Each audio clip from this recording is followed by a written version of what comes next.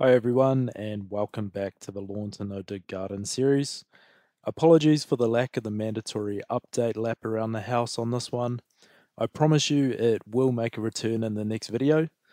As you can see, I've picked up a couple of IBCs here. If you managed to battle through my garden plan video, you'll know I wanted to set one of these up to catch the rain off the roof of the garage, and the other to catch some from the gutter at the east end of the house. I kept an eye on Facebook Marketplace for a few weeks trying to find the best deal on a pair of these. Initially, I didn't want to spend more than $100 on both, but after waiting a few weeks and wanting to get this project started, I ended up paying $80 each for these, or $160 total. Naturally, 2 days later, I saw 3 of these listed for $40 on Facebook Marketplace. Absolutely brilliant. So while these cost me $160, you could definitely get these for cheaper if you hunt around a bit, or just have a little bit more patience than I do. Before you buy any though, it pays to check what they previously had in them. These two contained a seaweed-based fertilizer, so I'm happy to use these to water the garden. You may have noticed the timber that was on the back of the ute or on the trailer and is now front and center here. I also picked this up, but I actually got this all for free. My parents live on a lifestyle block and they're having to move off that, so they've got a bunch of timber in their hay barn that they no longer need, so they're happy for me to take it off their hands, which is fantastic for me. So the plan is to use that timber to create a frame for the IBCs to sit on. That should give me a little bit of water pressure, and it'll just make filling anything, watering cans or anything like that from those IBCs much easier if they're off the ground.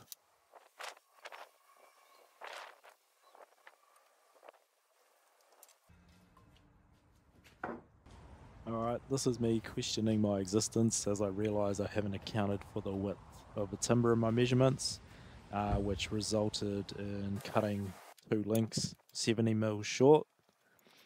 I went and measured the IBCs a bunch of times just to confirm I was an idiot. Taking heed from my previous mistakes, I then proceeded to cut the next 2 links short as well.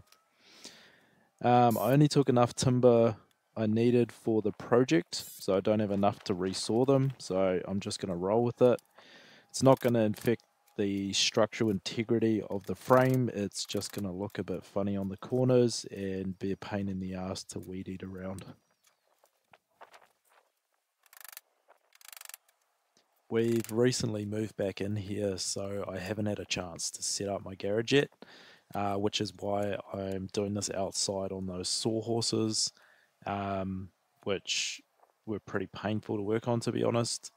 The frames themselves are bigger than the sawhorses, so I was using a board to sort of try to balance the frame up there, which just made things way harder than it needed to be. I have a few ideas of how I want to set up my shed, so I'll probably make a video on that at some point, but it won't be part of this series. At this point of building the frame, I was wondering to myself why I hadn't added the top and bottom boards on one side up on the sawhorses. At least then I'd have 2 square sides to start with. I spent heaps of time here trying to get everything square. So I did the second frame the other way and it was much easier. I lost a bunch of footage in this episode, so I'm not 100% sure if you'll see that later or not.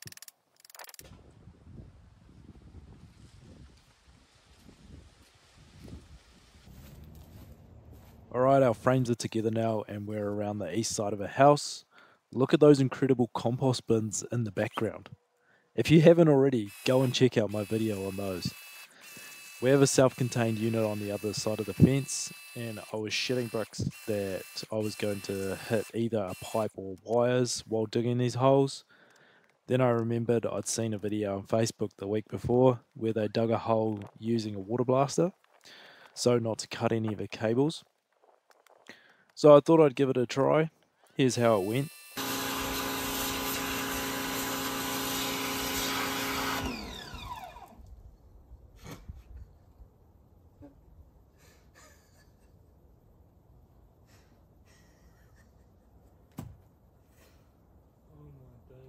Brilliant. Needless to say, I went back to the spade pretty quick and just dug very cautiously. It was all good news though, and I can confirm no pipes or cables were harmed in the making of this video.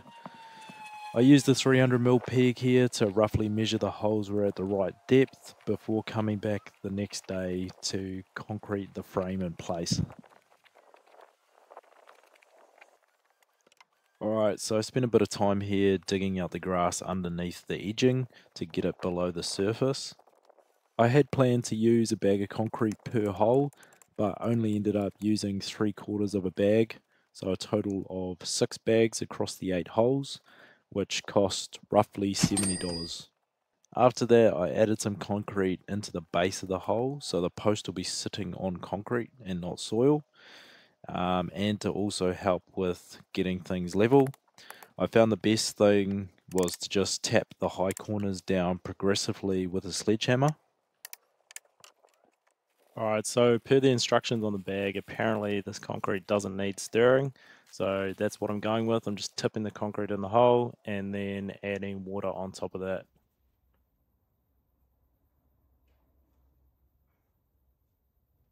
I went and had some lunch, and when I came back the concrete had hardened off enough to throw some dirt over it, so I leveled out the soil inside and outside the frame. I added the bottom board with the intention of it acting as garden edging, so I wouldn't need to mow or trim the grass under the frame.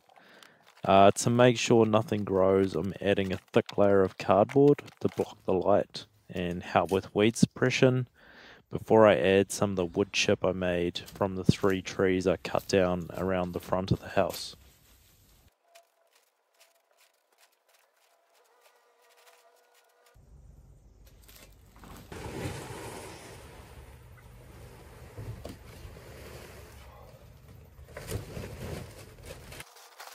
While I was adding this, I just tried to make sure to add a nice thick layer and tried to compact it down as much as possible.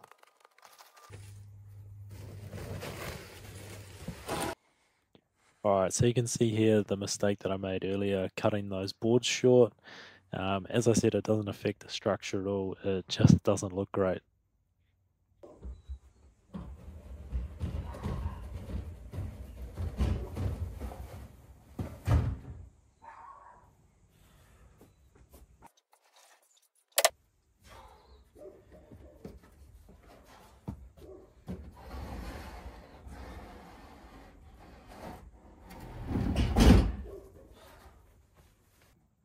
This was my first time working with downpipes, so I wasn't sure how it would go, but it was actually really easy. Just adult Legos with a bit of cutting, really. I went out of town to get the fittings and downpipe as I could get them at a fraction of the cost that my local hardware store sells them for. I brought 3 meters of 80mm downpipe, 12 bends or junctions, and 4 brackets for $83. Unfortunately, I underestimated how much pipe I needed, and I didn't want to drive out of town just for another 3 meters of pipe. So another 3 meters of downpipe plus 2 65 to 80mm adapters cost me an additional $52 at my local store. Alright guys, so I'm still learning about the editing side of things, and I want you guys to enjoy watching the videos. So I'd like to know what you think is best. Please let me know in the comments if you prefer to see the whole sped up process of what I'm doing, like I've done up until now in this video, or if you'd prefer to see short segmented snippets of the process at normal speed, like I'm going to do for the rest of this video.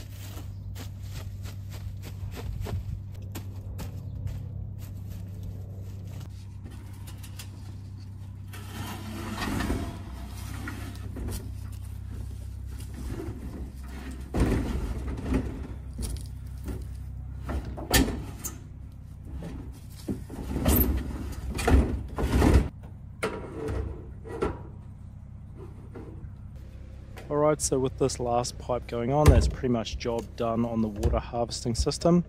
In total it cost me $365 to set up, which is more than I initially anticipated, but I'm happy with how they turned out, so I'm not complaining. Watching this back, I feel like the second half of the video at normal speed required far less explaining from me.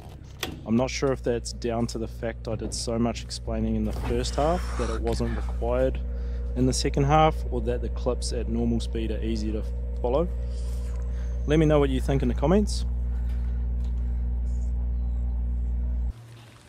Here's a little bonus clip for you guys. This is the first rain we've had for some time, and it's been going steady at this gentle rate for about 24 hours now. You can see I've added a hose attachment for filling the watering can. Once we have gardens in, I may add a longer hose off these.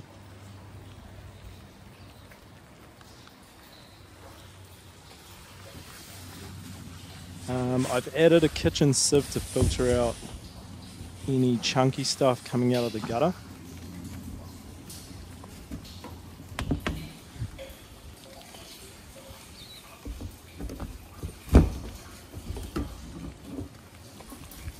You can see how easy it is to clear out and then replace. The only thing left to do on this one is add an overflow pipe near the top of the tank, which will run into the original soak hole. Much the same on this one here. I've added the garden hose attachment here as well.